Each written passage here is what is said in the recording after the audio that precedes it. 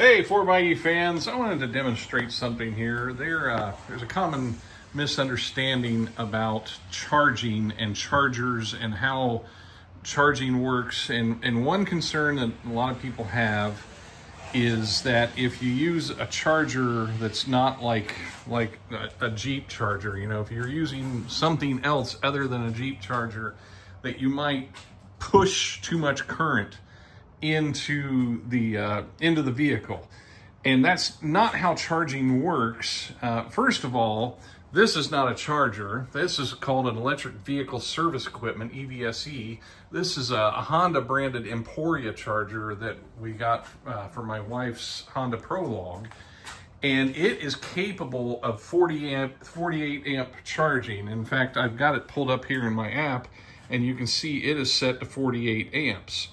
Now, the 4xe is limited to 32 amps. And by the way, the charger is back here in the IDCM that's back in here, the integrated dual charging module. And but it is rated at 32 amps. And I can show you that even though this charger is set to 48 amps, it's got like this slider that you can change it. And even if you've got it set to 48 amps, I can show you that it's only charging at 32 amps. So if you take 7.46, that's kilowatts, that's 7,460 kilowatts. So if you take your calculator and you go 7,460 watts divided by 240 volts, you get 31.0 amps.